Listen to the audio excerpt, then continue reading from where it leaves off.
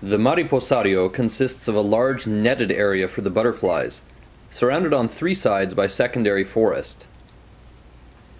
Many animals come from the forest to pay a visit, like this Nicoya variegated squirrel, Sciurus variegatoides atrirufus. Nothing enlivens the morning routine like watching a squirrel urinate on a branch.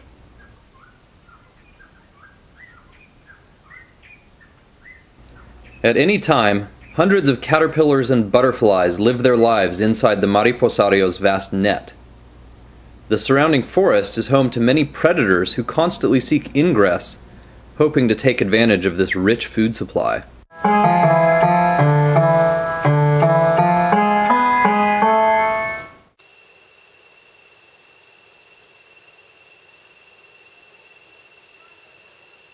Spiders in the family Arrowhead, the orbweavers, are particularly troublesome.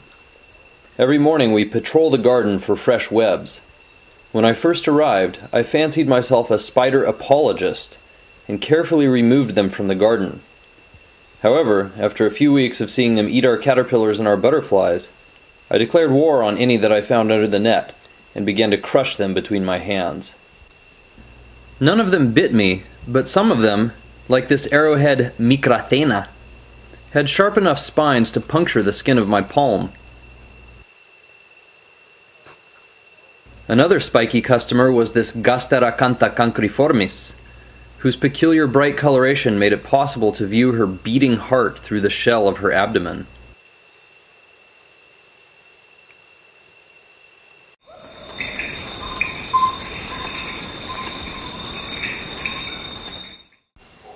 Lizards also seek out a buffet breakfast of captive butterflies.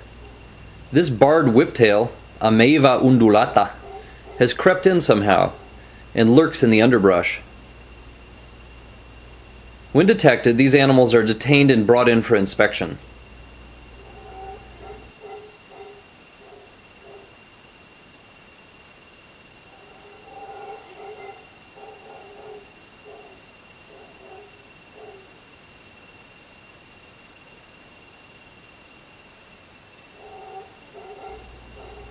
This male is found to have a swollen and dirty penis dangling from a gap in his armor.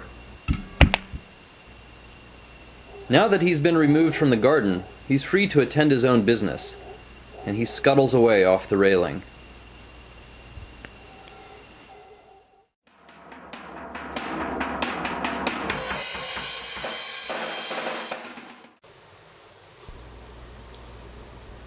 The fallen carao tree behind the compound continues to attract insects to its sweet, sweet corpse.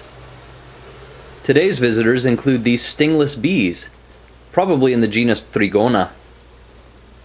On the opposite side of the compound, a horde of aggressive, stinging wasps has taken up residence near the front door. Joshua describes the remedy. There was a particularly large stingy bee that was looking like it wanted to make a home out of a space right underneath the balcony of one of the guest house, so I figured I might dress up in my Sunday best and persuade them otherwise. And have you accomplished that feat? That remains to be seen. Okay. It's still a long day today. Well, what's the next step? The next step is to let my particular little cocktail sort of like soak in there and then bang the hell out of it with a stick of some sort in order to see if I raise any ruckus. Excellent. Good luck. Why, thank you, sir. Make it a good one.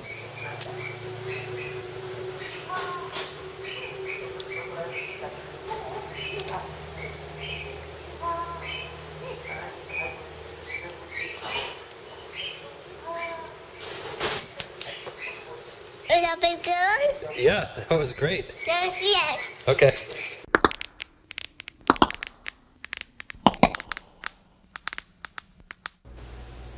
These Rove beetles, family Staphylinidae, are attracted to rotten fruit. Unlike a more typical beetle, they only have a partial suit of armor covering their abdomens. All beetles start out looking somewhat wormy, but like caterpillars, undergo metamorphosis to attain the adult form. This flower beetle larva, family Chrysomelidae, constructs a little house that looks like a thorn. Removed from its house, we see a protrusion on its back, which enables it to grip the house as it walks. Salt, a rare commodity in a tropical jungle, is eagerly chewed off my finger.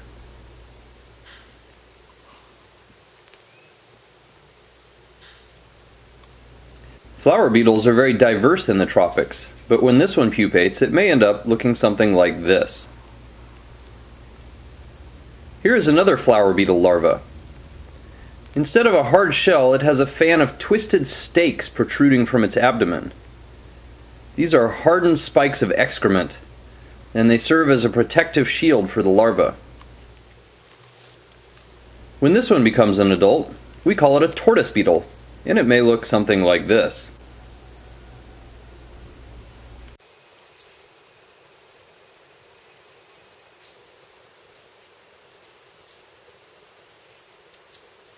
Leaf-footed bugs, family Coreidae, are uncommon visitors to the garden. This is the flag-footed bug, Anisocelis flavolineata.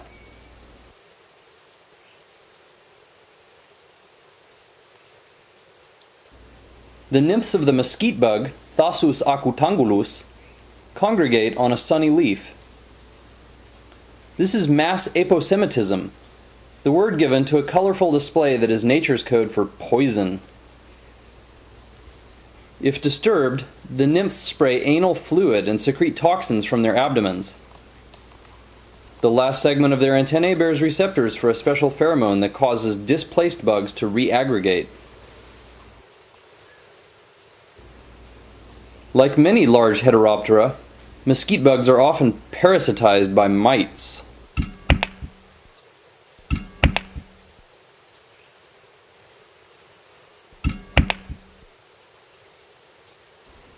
Adults of Thasus acutangulus are much less colorful. They are rather drab, heavy-bodied bugs.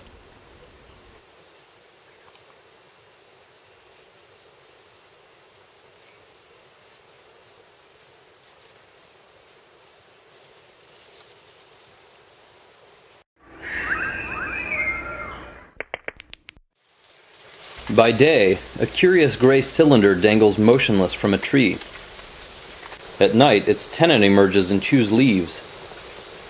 This is a giant species of cycad moth caterpillar that has been collected in Costa Rica before, but not identified. The adult stage, if it exists, has not yet been documented.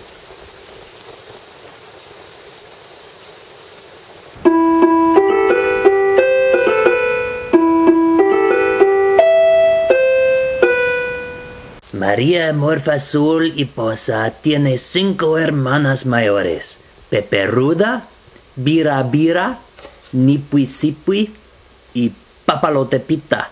En esta sociedad, las niñas más exquisitas son también las más gruesas. El lunes, María pidió a su hermana: Nipuisipui, ¿por qué se come la ensalada? Porque el sabor agrádame mucho, hermanita María, dice Nipuisipui, y necesito los nutrientes para crecer. El miércoles, María pidió a su hermana: Birabira, ¿por qué cagamos 30 veces a la hora? Debido a la ensalada contiene moléculas indigeribles, dice Birabira. El viernes, María pidió a su hermana: Peperruda, ¿durante cuántos años ha vivido nuestra raza en la selva? Más de 1 millar, dice Peperruda. Más que hay hojas en la barba del abuelito de los árboles. El domingo María pidió a su hermana: Papalotepita, ¿por qué no es la selva llena de pelotas de nuestro excremento? Porque hay setitas y potrequitos quien lo comen después de la lluvia haya caído, dice Papalotepita. Así que María comerá y crecerá para 2 meses, hasta que ella está tan gorda como sus hermanas.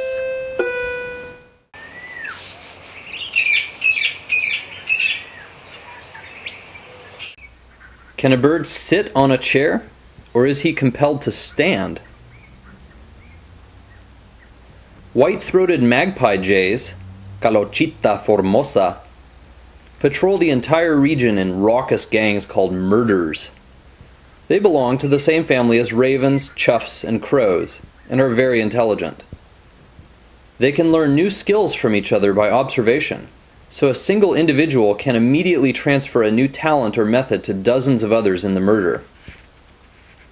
These birds are expert foragers and are often seen around town. The male long-tailed manakin Chiroxiphia linearis seeks sidekicks. Males form teams of 2 or 3 to attract females by complex performances of song and dance. If she is charmed, she will only mate with the alpha male. The teams can persist for several seasons, despite the sidekick's complete absence of action.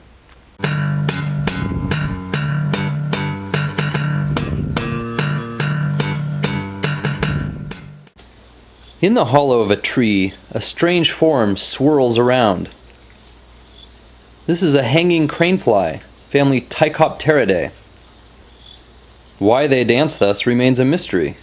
They belong to the suborder Nematocera, which includes frail-bodied flies with long, delicate legs, like this cranefly. Some of them, like these chironomids, gather in vast numbers to dance in the afternoon sunlight. At dawn, Aedes aegypti, a female mosquito, performs yoga. Her task today will require focus and concentration. She must suck blood from one of the mammals on the property in order to nourish her litter of vampirelings. After a one-night stand and a disease-spreading bite, she finds a bucket of water left carelessly in the forest. She exudes eggs onto a raft. She hopes they will hatch into healthy larvae that will grow in the bucket undetected. But she is under arrest. She flees the scene, but is quickly brought to justice. Her offspring are also taken into custody, and then they are turned over to the ants for immediate extirpation. Aedes aegypti transmits the dengue fever, a painful tropical disease.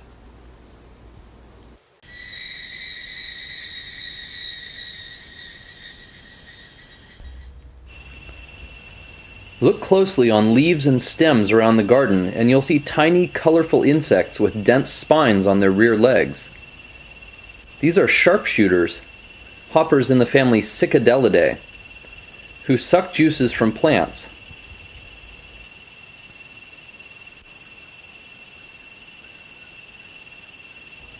This diet is rich in fluid, but poor in nutrition, so excess liquid is gathered into little balls and then flung away.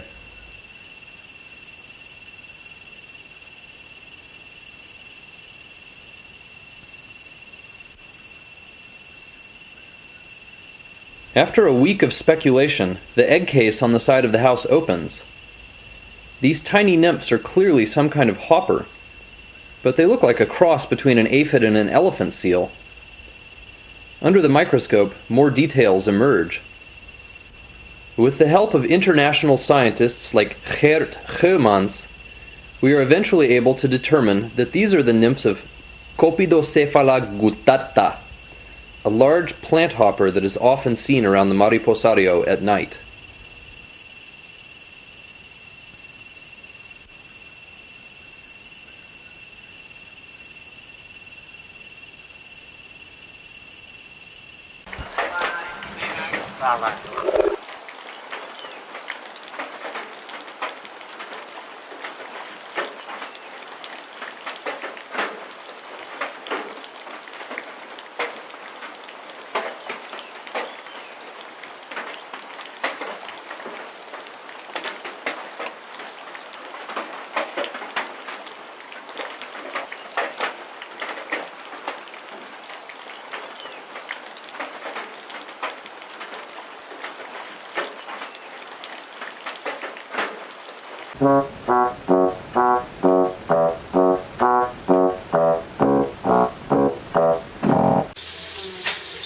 Alright, Alright, so it looks like I'm taking some video here. I hope you don't mind. You don't care? I mean, this is pretty solid stuff, you know? Okay. Well, would you like to introduce it? What's happening here? Yeah, I'd love to. This is the national dish of Canada. It's called poutine. It involves potatoes, which are cut into fries, as you can see on the far left outlet over here. And we have gravy, which is the second important ingredient for this cookie in the middle. And then we got some cheese going over there on the far right. Okay, and are these the same quality and kind of ingredients that you would use back home in Toronto? Oh, you can do what you can in Costa Rica. It's pretty damn close. And I think it'll probably be the best poutine I've ever had. Sweet. Alright, well thanks very much. Oh, no problem. So it looks like it's almost ready. It is. It is almost ready. And we're going to adorn it with something? Yeah, all we need to do now is drizzle the gravy onto the fries. Okay. To make this a Canadian poutine. Wow. Yeah. Put a close up. Do you think this is hot still? I think it's hot enough. It's a little bit congealed, but, you know. I'm going to eat it. Oh my god, this is so funny. Delicious, actually. If only we could all get it. I don't know anything about that. I was just talking about the poutine. And it looks a little bit dubious, but I'm about to try my first bite here. Sorry about the hair on your beard. Oh, okay. Yes. What do you think? The nourishment is palatable. All 4 food groups. All 4 food groups? Yeah, this is good stuff. Thank you.